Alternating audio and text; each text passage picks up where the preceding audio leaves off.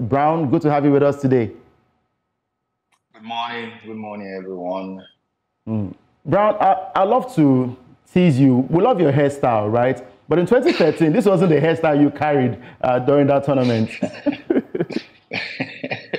Yeah, it's a different hairstyle. That hairstyle is a warrior hairstyle. So when you play against the defender, when you come in with that type of hairstyle, they have to know that you're coming for war. So that's my trademark. Okay, nice. I like that because, I mean, we've seen a lot of interesting hairstyles at the Africa Cup of Nations. And like you rightly said, probably the Warriors hairstyle to chase away defenders or attackers from wanting to score you. But you were there in 2013. Now, we are here again, but this time around, you're not playing for Nigeria. But how would the players be feeling at the moment, looking ahead of that game? Tense. Like they are worried about the game, no doubt. They are professional players. They should know how to control pressure. For me, I don't have doubts in tonight's game. With the players we have in camp, I don't think Ivory Coast will be a threat to us. We should not be worried about Ivory Coast. We should be talking about our players. We have a bunch of talent in the camp, and in fact, I'm excited. You said the players shouldn't be worried about Ivory Coast. Let me take your mind back to France '98, where Nigeria was going to play against Denmark. And if they had defeated Denmark, they would be playing against the Samba Boys of Brazil. Now, the same way Nigerians were saying that, look, we don't have to worry about Denmark, we'll beat them and we'll move on to play against Brazil. But we know what happened. We lost 4-1. The Sand brothers, they poured Sansan and Algari in that game. Now, shouldn't we look at that game critically? Because playing against Ivory Coast, we played them in the group stage, and it was quite tough. We won that game 1-0. Being host nations, don't you think they have the higher advantage against Nigeria? The game is 11 against 11. The fans, they're not gonna come on the pitch to play. They're only there to support the team. Like I said, with the talent, with the bunch of talent we have in camp, I don't think we should be worried about the game tonight.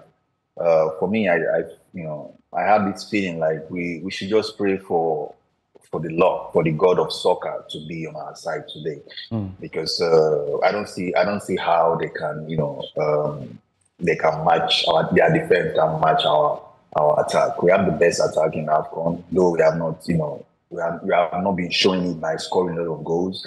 But the most important thing is winning games, and we are doing that.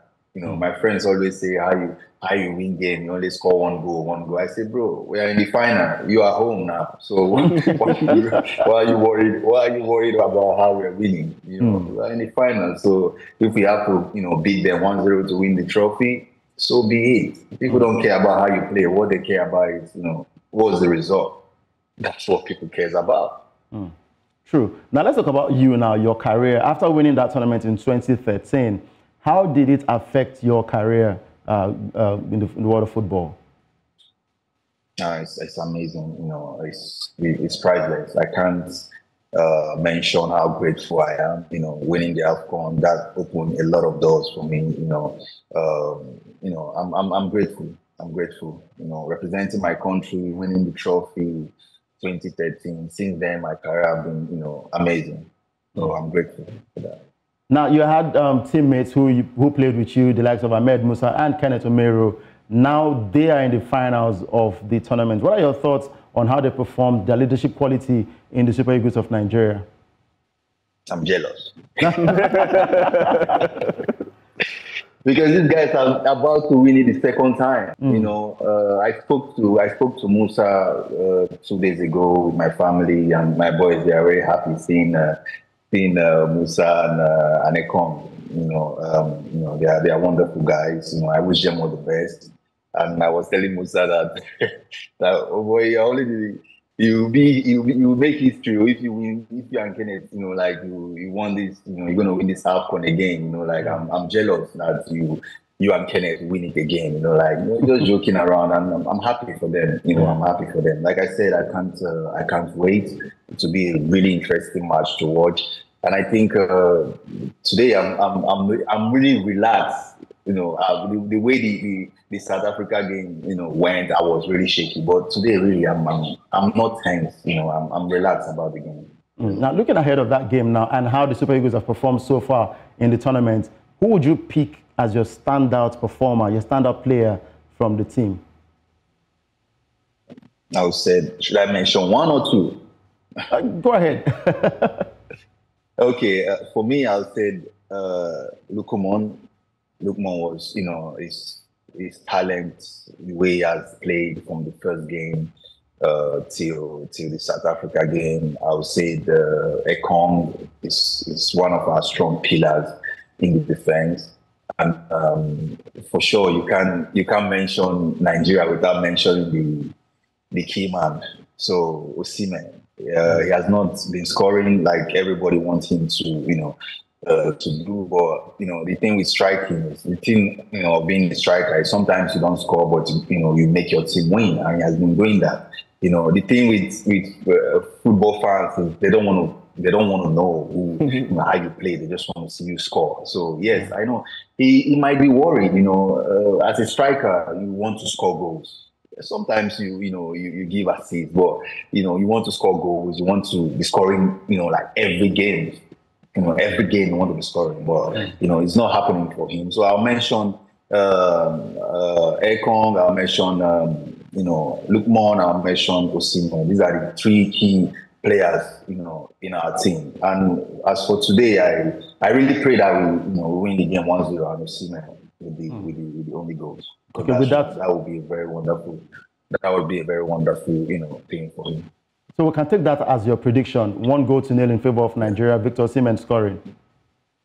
Yeah, I'll say 1-0 because I don't see a lot of goals in this game. Actually, to be honest with you, I don't see. They will defend because they know that we have a very strong, our force is our attack. So I don't think they can play without conceding a goal. I think there will not be a lot of goals. I think 1-0 for Nigeria to win.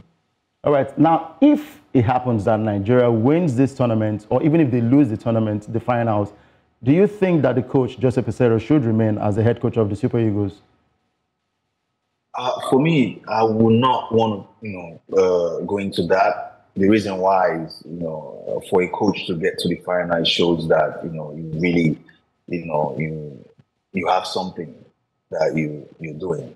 You understand? We didn't really, believe in this team. I myself, with the way they have played, going to this tournament with all the friendlies and all the World Cup and qualifiers, I didn't really have that belief in the team. But starting the AFCON, they have been wonderful. Yeah, a lot of people always say they don't score a lot of goals. I keep on saying football is all about winning games.